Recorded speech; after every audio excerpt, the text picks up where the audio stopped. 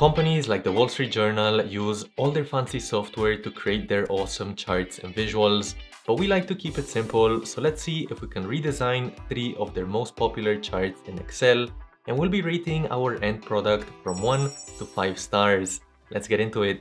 First up, we've got this line chart with 2 lines and that fill color in the middle, which is gonna make it hard for us to replicate. So over here is the data we're working with, and we've got the chart on the side. If you want to download all this data, you can do so for free in the video description to see if you can make these charts yourself. So you can see here we have these 2 extra columns for the base and the difference. We're gonna need these to recreate this middle fill area. Let me just move this over to the side for now. The base is simply gonna be our lower values, so that's the woman side. We're gonna select those, and then the difference is just the men minus the woman. Hit enter there, and now we can select these 2 and drag them down just by double clicking here on the side. So we're ready to convert this into a visual. All we need is to press Ctrl A to select it all, and let me just scroll back up. I'm gonna go over to insert, and under the line chart option over here, we're gonna go for this very first option. Right now this is looking quite rough. It doesn't look much like the actual chart we're trying to make, but just bear with me as there's a few key changes here. We first want to click on any of the lines and just go over to right click and change series chart type.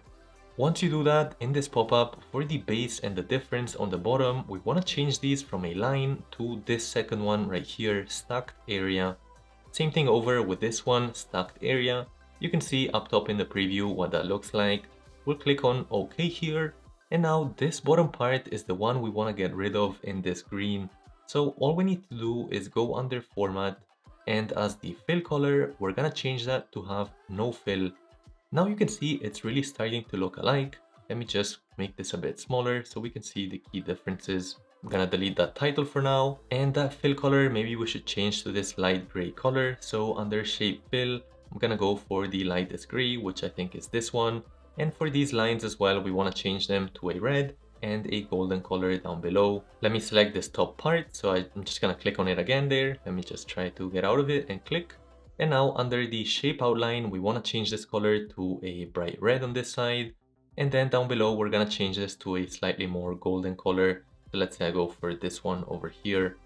Nice, that's looking a lot more like it. We do have a few differences like these labels over here, so let's try work on them. We can just click on this very last one. You might need to click it a few times. Right click, add data label. Right now you can see we just get the percentage, but that's not all we want. So we can right click and go to format data labels. Now we can also add the series name. So you can see it says men and the number. Control B to bolden that. And we're just gonna change the fill color of that text.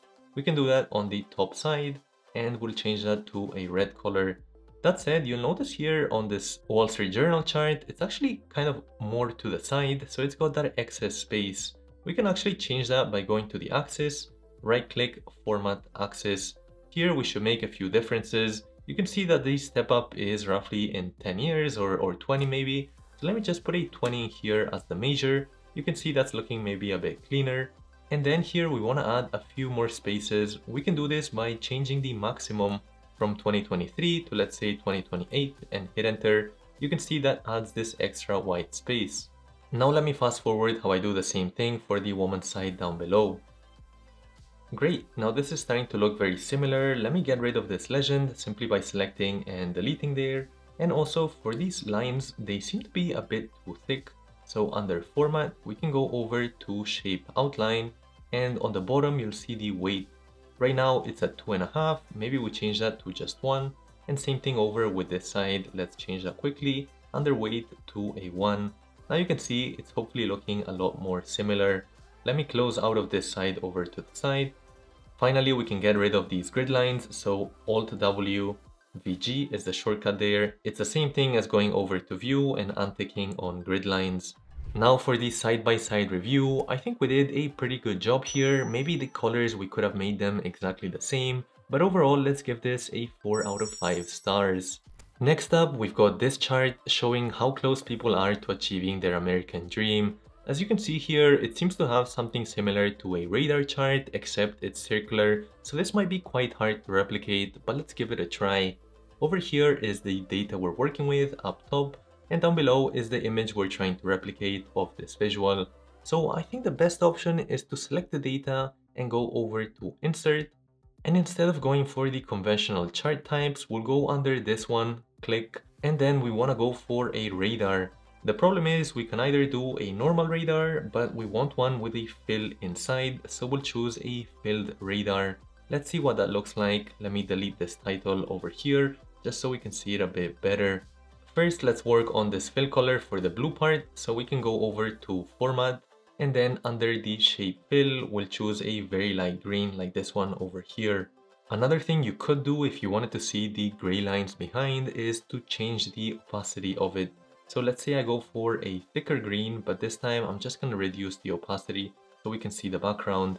Under more fill colors, we want to go under custom, and then under the transparency or the opacity, down below here, you can increase that. Let's say I try 55% just to see what that's like. You can see there that it starts to show more of the background. We can also change the fill color to a lesser color like that. You can see that's looking maybe a bit better. For the outline, we want it in a darker green color. Let's say we go for this one up top. Nice, I think that's looking a fair bit better. So let's work on this other orange one of the How Easy. So for this, we're just gonna change the fill color as well to a purple like that. And again, we want to drop the opacity of this one. So under more fill colors, under the transparency, let's say we go for around a 50, something like that. Click on OK. Now we want to work on the shape outline. So again, we're just going to choose a thicker color like this one. Awesome, that's looking a lot better. But you'll notice that we don't quite have this curvature here. It's more circular, while in this one, it's more of a hexagon. Unfortunately, that's not something we can change here in Excel. Also, you might notice in the original Wall Street Journal chart, it's got those markers, but those aren't very easy to make here in Excel. Let me show you why. So let's say I have this chart selected and I'm gonna go over to chart design and just change chart type.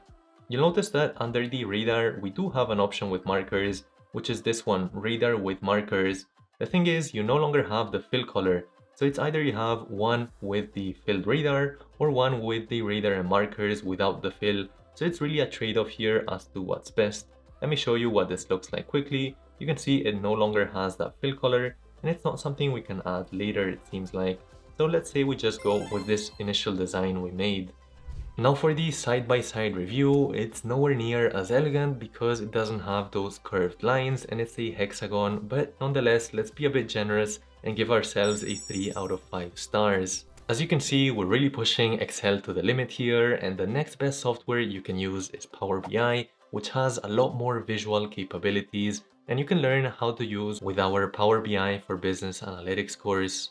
In our all-inclusive curriculum, we start with data cleaning and transformation using Power BI, then get into data visualization tools, followed by DAX or data analysis expressions, which is what you use to build formulas in Power BI. Then, to simulate real-world scenarios, we'll practice using 2 extensive case studies. One will focus on building a P&L dashboard from scratch on Nike, while the other focuses on visualizing McDonald's European restaurant operations. And if you get stuck along the way, you can easily ask us questions in the discussions forum on the side. Currently, 97% of Fortune 500 companies use Power BI, so if you're looking to invest in yourself, head over to a link in the description below. Alright, back to the video. Finally, we've got the third and most unique chart, which we'll need to be fairly creative for. You can see that we've got numbers roughly ranging from 0 to 7, and that's gonna vary the different colors, so we might need to use some conditional formatting in Excel. Let's take a look over here as the data that we're working with. In the image below here, for each of these vertical tiles, we want to make them cell. So we're gonna have to rearrange things by making it a lot shorter and a lot longer from this side, kind of like that. Let me show you how to do it exactly just by selecting these columns. So we're gonna go from column C here all the way to the very end, right click, and under the column width, we're gonna choose something much smaller like 2.3. You can see there it's a lot narrower. And for this side, we wanna make it somewhat bigger. So under row height, we're gonna go instead of a 14.4 to something like a 50. Now let's highlight this area with the numbers a bit. So Alt HH, that's the shortcut to go under the fill. And I'm just gonna put this in some color like this to make it stand out a bit more. Let me move this visual over to the side as well so we can see what we're trying to make here. And you'll notice that it's got these white borders all around that are fairly thick. So let's try to add these. We're gonna select this whole area, and under this part, which is the borders, we wanna go under the line color. We want a white color, and we wanna go back in there as we want something else too, which is a thicker line. So under the line style, let's go for a thicker version like this one all the way to the bottom. Now let's press the escape key and we can just select the all borders part. You can see they're now thicker and they're all in white. Awesome, now this is starting to take shape, and the next step is to work on all the different colors. That said, if you want to know the exact color we're using here in this image, we can use the eyedropper tool. Unfortunately, it's not available for Windows Excel, but it is available for Excel for Mac. If you're on a Windows, what you can do is go to PowerPoint instead, so let me show you. Here I am in PowerPoint, I've got that image, and I'm just gonna go over to shapes and insert a shape like this over to the side. With that, what I can do is under shape fill, you'll see I have this eyedropper tool. So I can select any of these. Let's say I go for the darkest one right here, and now I have this colors. So I can just go over to shape fill, and under more fill colors, I can find out exactly what color this is for the hex code. I would then be able to copy that and go back inside of Excel here, and now I can change the color exactly to that. So I could go under this fill area and then go to more fill colors and enter the exact hex code that I would need, as you can see right here, and press on OK. You can see how that one changes. That's the overall idea, so let me fast forward if I do some of these. Great, so you can see here on the bottom I have all of the hex codes that I can then reference when I'm doing the conditional formatting. So we can then select this whole area under conditional formatting. We want to do the first one, which is greater than 6. So it's gonna be if greater than a 6, so all of these over here, we wanna do a custom format. And here under the custom, we can go to the fill area and choose a specific color. Under more colors, I can go to custom and choose the 8A. 0206 is the first one, and hit OK there, hit OK again. And you can see those are now being filled in that color. Same thing with the next one, it's gonna be between the 5 and the 6 mark. So we can go to conditional formatting, highlight cell rules that are between this time, and it's gonna be between a 5 and a 6. And again, we're gonna do a custom format, and it's gonna be the 8 here. So I'm gonna go to more colors, custom, and choose the specific one. I think you get the idea, so let me fast forward the rest. Nice, so we've now been able to add all of the different colors, but you'll notice that we have the actual numbers behind. So for each of these, all you want to do is match the font color to the actual background. So it's just going to be in a gray color, and so on and so forth. Let me fast forward that too. Nice, now we're pretty much done, but let's first work on the labels that we have on the bottom, as they do have some tricky ones. So the first one is just 1999 over here. Let me actually merge and center it so we can see it a bit better there. But for some of these, like the 10, 15, and 19, you'll notice that if you try to just put, let's say over here, an apostrophe and then a 10, you'll notice that Excel just gets rid of that apostrophe. So what you need to do is actually add the apostrophe twice, and now it's gonna keep the very last one. Same thing over with the 15, which should be roughly here, and the 19 at the end. Now we can make these changes a lot more easily. Finally, let me bolden this area over here with Control B.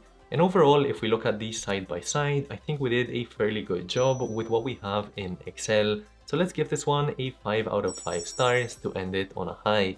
As a small bonus feature, did you know that you can create dynamic screenshots with this icon over here? Let me show you how to do that. You just want to select this whole area, like let's say for this chart, and I'm just gonna press on that screenshot button, and let me just put the click here down below, and you can see that it keeps the same visual as above. The key difference is if a number changes here, like let's say I put 100%, not only does the top one change obviously, but the screenshot does too, making it a dynamic screenshot. To add this into your computer, you just need to click on this drop down, and under more commands, you want to go over under the popular and switch that to all commands, look for the camera, and then add it over to the right hand side as I have it right now. Let me know in the comments down below which company you would like me to do next, and if you want to create McKinsey visuals in Excel, check out this video over here or take our Excel course over here. Hit that like and that subscribe, and I'll catch you in the next one.